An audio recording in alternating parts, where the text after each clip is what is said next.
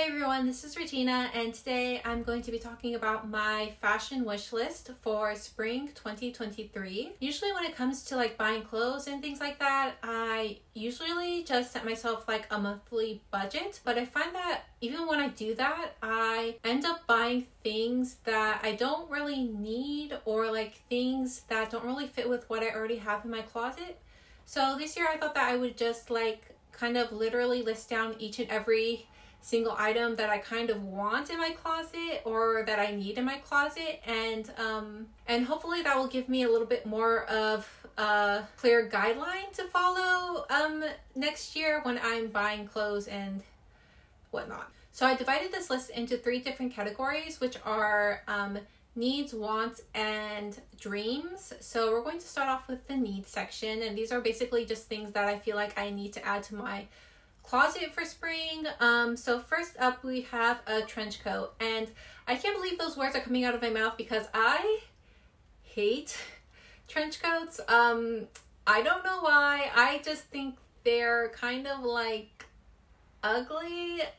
Specifically trench coats that are beige. I really don't like them, and a lot of them that I see around in Japan, at least, like all of the ones that I see are usually really wrinkly and stuff like that, and they don't really look great. But I decided that this year I definitely need a trench coat or a trench coat like coat of some kind, because every year in spring I get a little too excited for warmer weather, even though in reality spring is still actually quite chilly and cold in Japan. So I definitely need some sort of outerwear for the springtime. Now I'm not going to get one in beige. I'm trying to look for one that is kind of in a dark green or a very nice khaki color. I'm hoping to find one that is thrifted, but it might be a little hard to find one that is the color that I want and in the material that I want, because as I said before, like many trench coats, like they seem to wrinkle very easily, so I want one that's like a little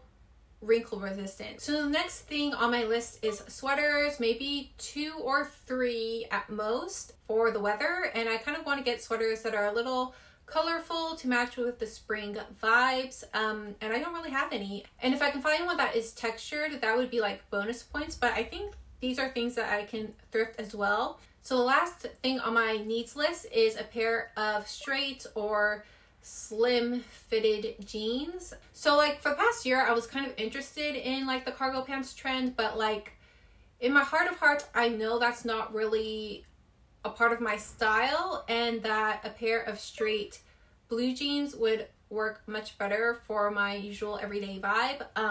Pretty basic, I know, but I think what I've been influenced by a lot for the past few months or so is like this Parisian chic kind of look. When I see someone with a pair of like straight cut jeans, they just look so good and effortless. Like it's hard to find a good pair of jeans that fit you well, so I think it's going to be a little hard for me to find a pair thrifted. I'm probably going to buy them new. So the places that I'm looking at are one, Uniqlo, Mousy, and Zara. Okay, so that was my list of needs. So now we're moving on to my wants, and these are things that I'm interested in getting, but like I don't have to get them, if that makes sense. Or like if I have some extra money lying around, I'll probably indulge in one of these, but we'll see. So like the first one I have on here are a pair of Mary Janes in leather. So I got a pair of Mary Janes from Charles & Keith, and they're in like the PU fake leather, and I do not really like them. I like the style of them, but like the more that I wear them, the more I'm like, ugh, it's not really giving, and it's not really holding up the way that I want them to. So I think I'm gonna go ahead and bite the bullet and spend a little extra money for a pair of leather ones. I think that I want a pair that has like a slight small heel to them, maybe like about 2 is too small, maybe like from 3 to 4 centimeters or so that I can still walk around in them a lot. I am going to America next January, so maybe I'll be able to find a pair there. If not, then I'll probably buy another huge bullet and buy a pair from, I think the brand is called Fabino Rusconi or something like that.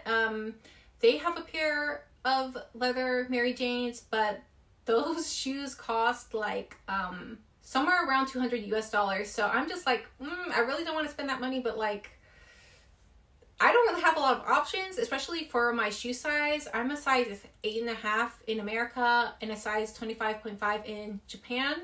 And sometimes it's just really hard to find shoes in my size in the materials that I want. So my options are small. Maybe I'll find a pair that I like in America, but we'll have to wait and see about that. So next up on my list of wants is a pair of white sneakers. Very simple. I'm probably going to get a pair from Nike, either one of the Air Maxes or one of the like waffle shoes. I'm not really sure if that's what they're called, but yeah, I usually just go with Nike. I don't really think much about it.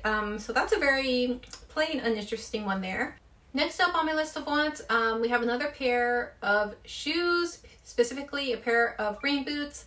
So I'm like really tired of my feet getting wet when it starts to rain in springtime. I'm not really sure. I kind of want to get a pair of rain boots that, not necessarily rain boots, but like even like a pair of boots that kind of look like riding boots would be nice. I'm just not really sure about rain boots because I like them, but I'm a little intimidated by rain boots, if that makes any sense. Like they can look kind of childish really quickly. So I'm just a little worried about that. Fourth is a fitted blazer. So I did buy a blazer for fall that is green, and I do like it, but like the more that I wore it throughout fall, I was kind of wishing that it was a little bit more fitted and not as like wide. So I've been looking around for a blazer that's a little more slim fitting, and it's really hard to find one that I like, and it's really hard to find one that doesn't look very like suity, if that makes sense. But I did find one from a brand called Mila Owen. The thing is that it's like, how much is it USD? It's like about $150 USD. So I'm not really sure if I want to buy that. And I'm not really sure if I want to get another green one or if I want to get one in navy as well. I think I'm going to have to go to the store and see like the materials of their clothes, because I think with Mila Owen, like the clothes look cute, but like sometimes the material and the construction of the clothes just isn't up to snuff. So another thing on my list of wants is an Empire waistline dress, preferably like a maxi dress. I found one online secondhand, but then it was sold out. So I'm going to keep an eye out for that. I'm probably going to get it in black, because I just feel safe in black. But we'll see if I decide to pick a different color. Like, no, I'm probably going to go with black. Yeah, I have to be honest with myself. I'm probably going to go with black. So next up we have maxi length A-line skirt.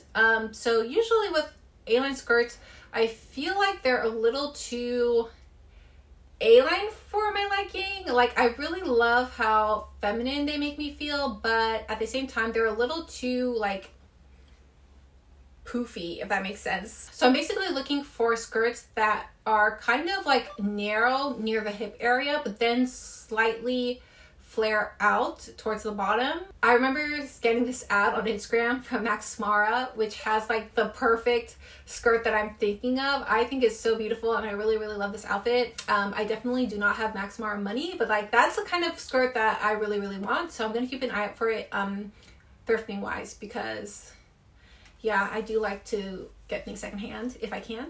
So the last thing on my list of wants is a drawstring leather purse. I've seen a few around. I think that they're in like fake leather, but I really want to find one in real leather. I just think that they're cute. I'm not really sure what color I want yet. And my last section is dreams. So these are the items that I dream of having. These are all, yeah, I think all of these are luxury bags.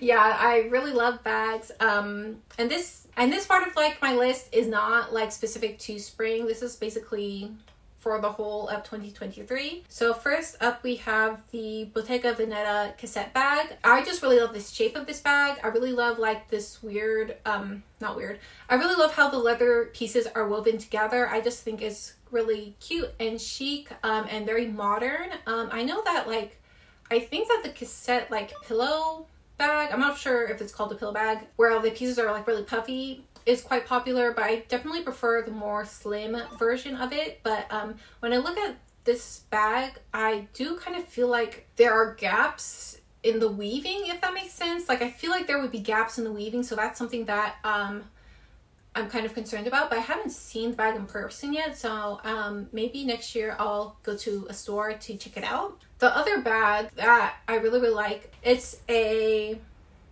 mulberry small iris bag. So I've never heard of the brand Mulberry before. I was in a mall in Shinjuku and came across these bags on the back floor, and they were pretty nice. So like the first one that I saw was actually the M zip pouch. Like that's the one I was attracted to the most when I first saw it. But like after looking at some of the bags online, I definitely feel myself a little more drawn to the iris bag instead. I really love the woven handle on the top, and I do like the shape of it. And I really love the brown color and the combination of the brown with the gold hardware. I think it's like very luxe feeling. Yeah, I think it's a really cute bag. I would have to go back and see how it feels again, because I kind of forgot how it feels in my hands, but I thought it was actually quite cute. And I think that they also have the Alexa bag as well, and I thought I would mention that because, you know, there has been a lot of talk of like 2010s coming back. I still think it's a little early for that. I feel like this is like the entry-level point of the fashion trend cycle.